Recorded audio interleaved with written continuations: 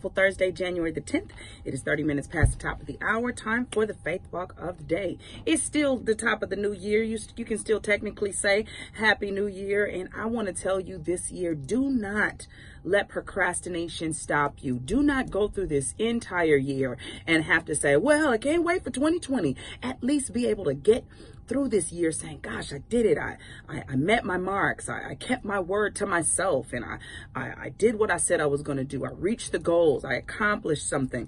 Don't get distracted by things that bring you nothing. Don't let random things and random moments steal your time away. It is so easy to be paying attention to something that has nothing to do with you and get so consumed emotionally, and you get caught up in something, or your conversations about it, and whether it goes good or bad has no bearing on your life. Don't do it.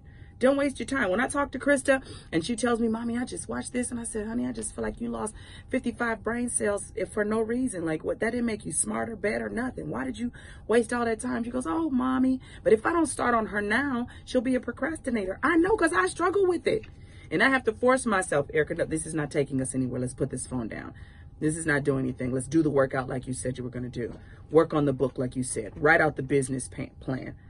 Make some phone calls. Don't be afraid. Move forward. Don't procrastinate. I'm going to tell you what Proverbs 13:4 says. The soul of the sluggard craves and gets nothing, while the soul of the diligent is richly supplied.